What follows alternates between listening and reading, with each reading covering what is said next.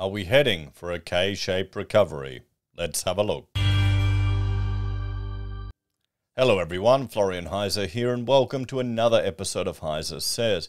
If you've been watching the channel for some time, you'll remember I've been discussing, well, the concept of a K-shaped recovery and if we might see one here in Australia. Frankly, I think we've seen, well, a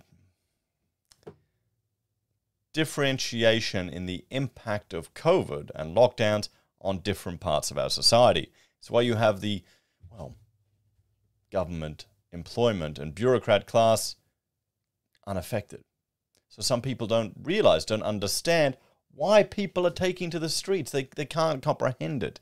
We saw Dan Andrews making quotes like that. People are losing their livelihoods. That's why. So let's have a look at this, because honestly, I think this is definitely going to happen. And it already has been. We've had the K-shaped economic impact of government intervention. So, a K-shaped recovery is when different parts of the economy bounce back at different rates after a recession. Australians are hoping the reopening of the economy will be swift and permanent, but some experts are warning of a potential K-shaped recovery. A K-shaped recovery would mean dramatically different recovery rates and financial impacts for different sectors of the population.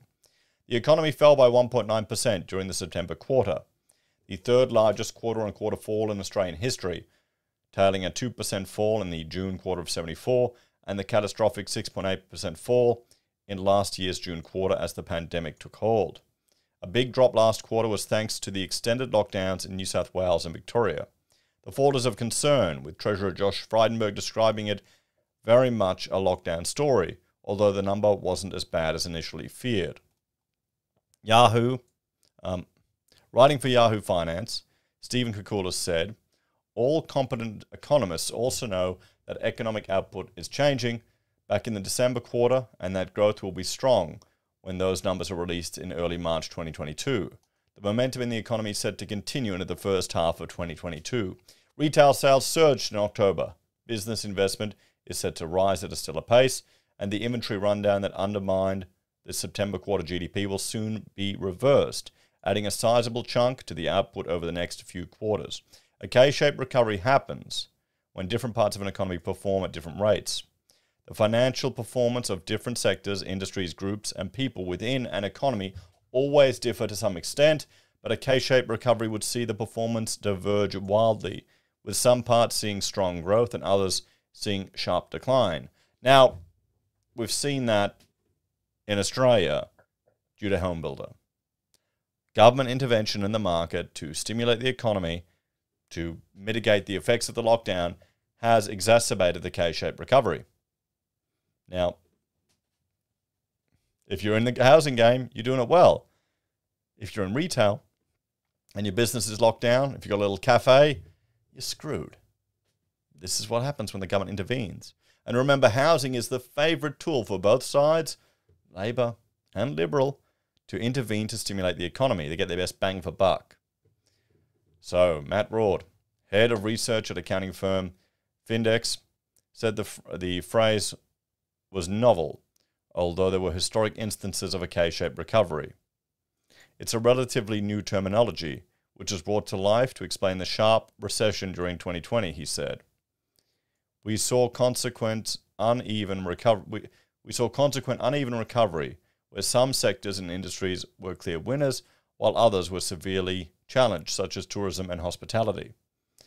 So he said lockdowns and remote working caused the divergence in the performance of certain sectors in the economy.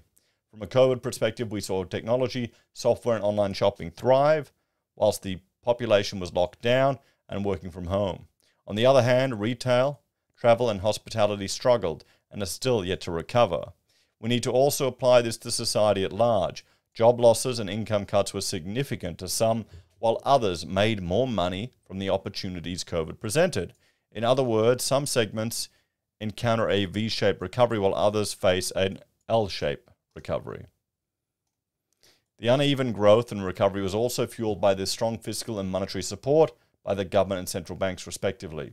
The support, specifically the lower interest rate, is necessary to avoid long-term recession. However, this mainly led to growth of financial assets and has had a lesser impact on the real economy. how the Aussie economy has fared.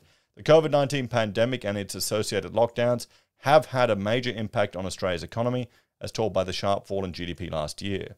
Household spending declined by 4.8% in the September quarter, while spending on services fell 5.8%.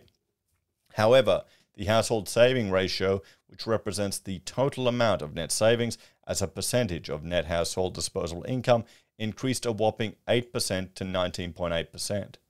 Ward said the GDP had fallen in the September quarter following 4 quarters of positive growth, which recovered the 2020 COVID-19 losses. The most recent print of the GDP is negative 1.9%, which is well ahead of the market's expectation of negative 2.7% decline, he said. So should Australia be worried about a K-shaped recovery? So Ward said a K-shaped recovery couldn't be ruled out. Potentially, there is definitely sectors and segments of the market that will continue to struggle, he said. If you dig deeper into unemployment data, it is obvious that the lower to medium income earners suffer significantly more job losses or wage cuts than those on higher income. Solving this is not a simple question. How do you ensure the recovery is even if people are still unsure about travel, or if they have changed their habits in terms of working from home, they don't visit cafes anymore? So let's have a bit of a talk about this, guys. Honestly, I would argue we're seeing a K-shaped recovery. We've seen a K-shaped impact in the economy. There's been a sharp divide between people that have actually been impacted by this COVID lockdown intervention and those that haven't.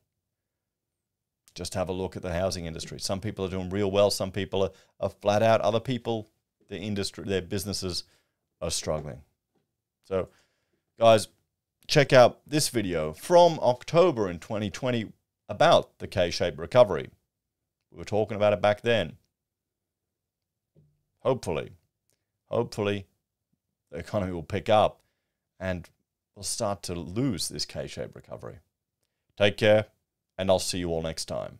Bye for now.